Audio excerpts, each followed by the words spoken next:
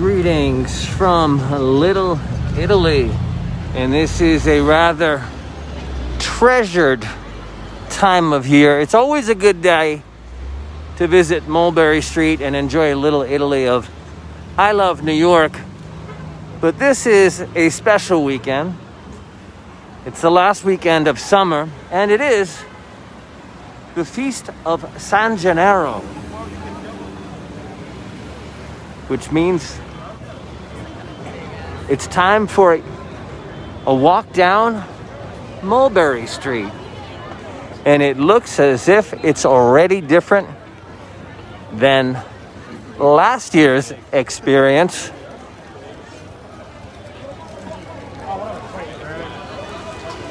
Closest subway would be for me today was the Canal Street subway, as I had left Coney Island, Brooklyn. And on my way back, I can now smell the sweet powder of cannolis.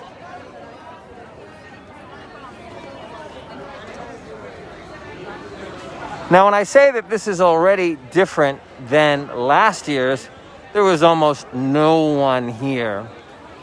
There was still an event. The official church. And this is your photo op. If you're looking for your selfie station, here we are. San Gennaro. Now, the magic behind the story of San Gennaro, quick modified version, would be that the blood of San Gennaro was able to reappear. Now, of course, there are other versions and information connected to the story. Something along the lines of thrown to wild animals and they rejected taking San Gennaro as a meal. But afterwards, the blood of San Gennaro was able to reappear. And so are the people. The people are able to reappear. So last year, very easy to walk down Mulberry Street. The year before that, I would not recommend bringing a stroller. I mean, you could not walk. It was really that crowded. And if someone were to push you and not know that you had a stroller in front of you, they really could not see. So if you think this is crowded, it has been significantly more crowded. Now, I just left the beach, 82 degrees in I love New York today. The beach was not particularly crowded. I went to Coney Island and Brighton Beach, walked along the boardwalk. Everyone came to the beautiful lights of Mulberry Street. Now, the great thing about this is if you are not here, all of this food is always here, not on the street. It's not set up in festival format. And there may be some specialty meals that are made for the festival, but this is a place to come for an Italian dinner all year round. And you'll see the poster of San Gennaro hung up inside. So if you're not here today, or you don't like crowds and you would like to be here, you could still come to Mulberry Street. Also, Hester Street, it's not just one block. I like Mulberry Street. It's the main street off of Canal. Now, the favorite thing that I enjoyed was coming here with my friends Fran, Kelly, and Clover and having fried Oreos. But the year that I came without Fran, Kelly, and Clover, I enjoyed the concerts. There was a truck that was here with these Italian singers, one after another. I just took a seat and enjoyed the music. Now, how is this as compared to actual Italia? There is no comparison, but I'm not dissing one over the other. I really enjoyed traveling actual Italia, but found very small amount of similarities to Little Italy, I love New York. And that's a great thing because everyone lives in New York. And we blend. So the language that is spoken is slightly different. You might pick up some different spices here in New York, which will give the food a different taste. I highly recommend experiencing both. I would not say one is better. I would not even say that one is legit and the other is not. This is authentically New York.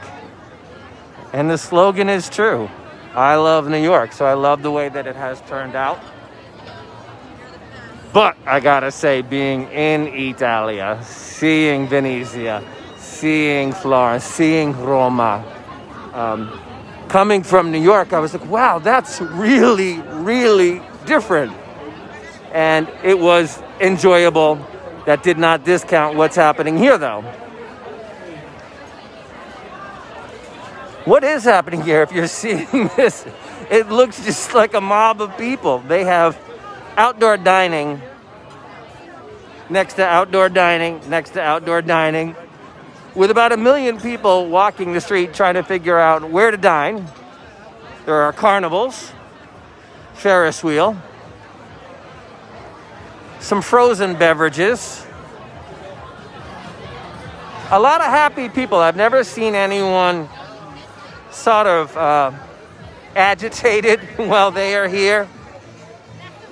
It seems as if when you come to an event like this, it is indeed for fun. We're going to try the other way. The other way.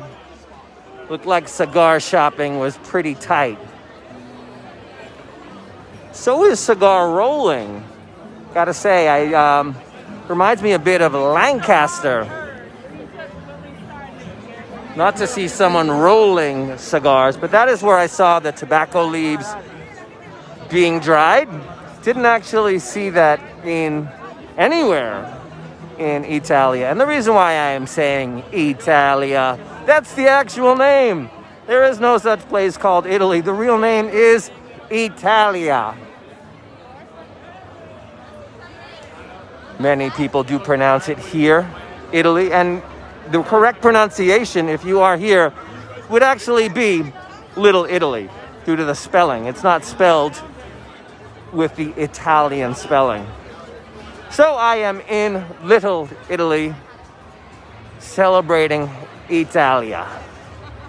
And in the spirit of blended New York, Cisco's Latin fusion.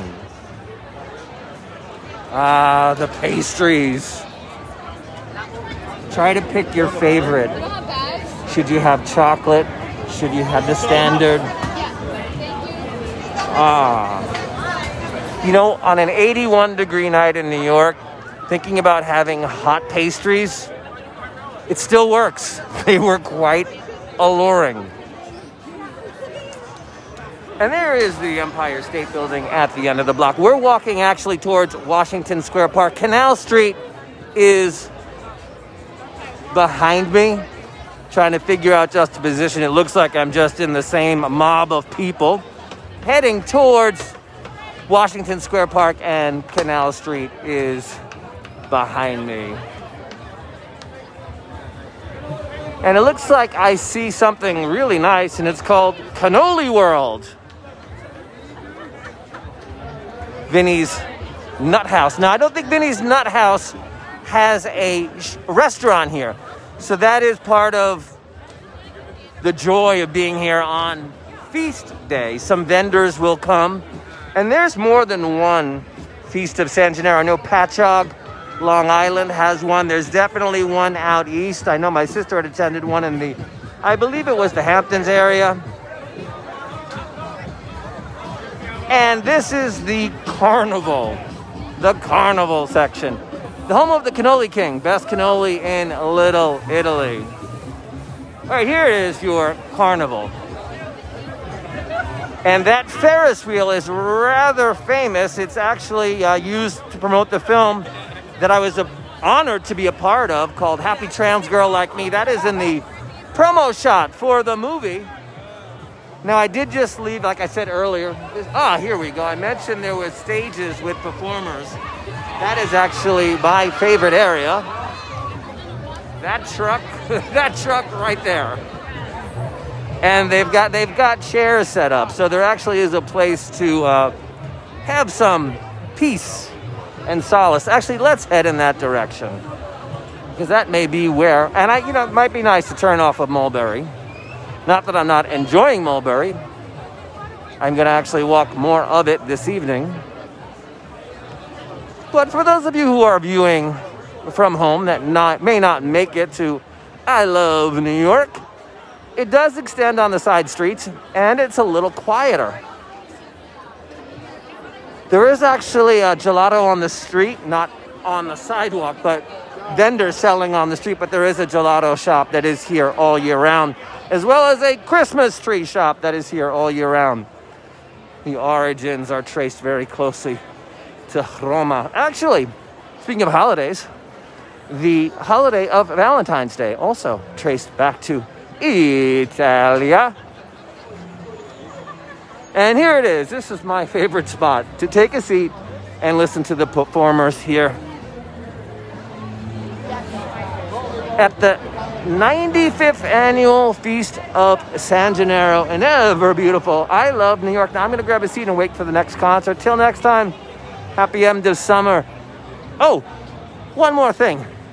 The date, the big date in Naples, Italy, would actually be the 19th. So this is the eve of the big celebration that would be taking place in Europa. That would be on the 19th. There's the actual feast day. I'm going to grab one of these chairs. Till next time, much love from Mulberry Street and the Feast of San Gennaro. Till next time.